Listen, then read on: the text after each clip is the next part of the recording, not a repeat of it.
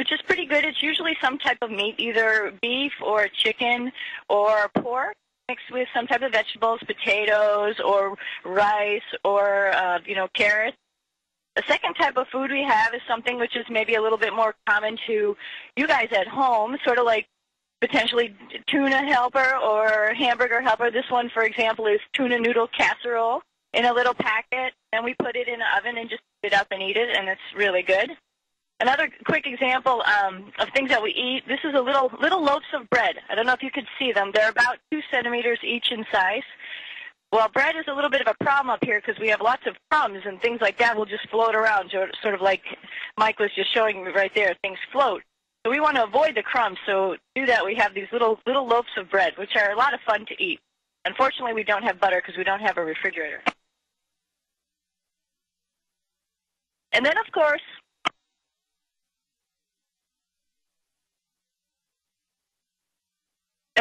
we always have things that, our favorites that our family has sent up for us to enjoy while we're up here, just to remember our family and our friends. So this is a quick little example of something that I like, which is Swedish fish. I don't know if you guys have ever tried these before. And it's always fun to throw your food around up here because it really doesn't fall. You just touch it.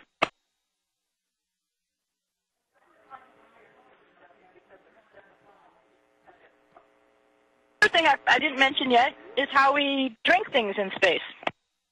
You don't have a cup, so you can't have like a cup of coffee or a can of Coke, but we have drink bags. And Mike's showing you right now how the drink bag actually works and how you can put your mouth on the straw and drink off the straw, and you can make fun things with the drinks that you have. You just have to remember to catch them so you don't make a mess.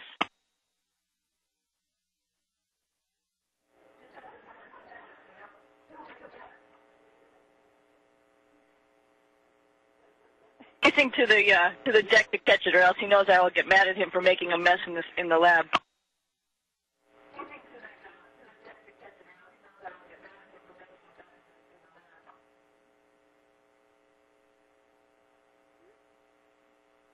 How does eating in space affect your digestive system?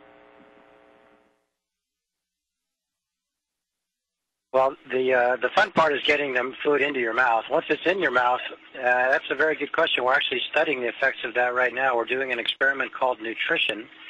And so we measure, we sort of write down all the stuff that we're ingesting, all the stuff that we're eating and drinking.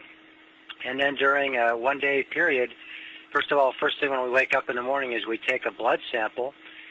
We have a centrifuge that will separate the blood, and then we freeze the blood, and it's in a very cold freezer that the scientists can look at when the sample gets to the ground. And we also take urine collection throughout the day. The hope is that by studying the chemistry from these samples, we can understand better just what happens with the digestive system.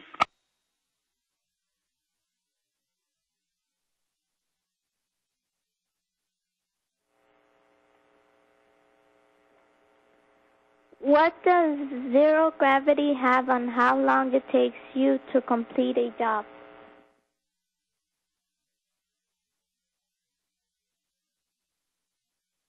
You know, that's a really great question because it's hard to actually quantify that because some things are so easy in space and some things are really difficult in space.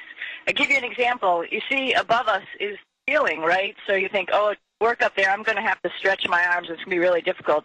Well, it's really not that hard at all because all you have to do is flip upside down and turn around just like that, and then you can work right here and it's no problem.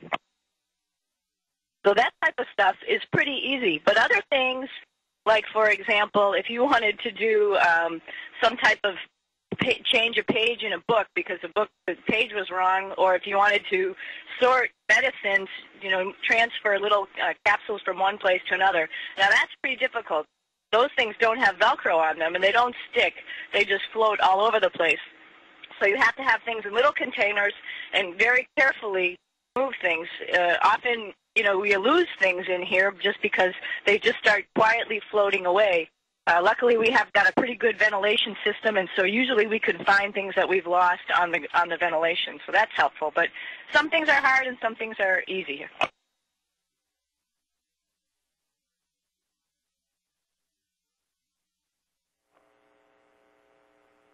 How would you describe what you see when you look out the window at Earth and its stars?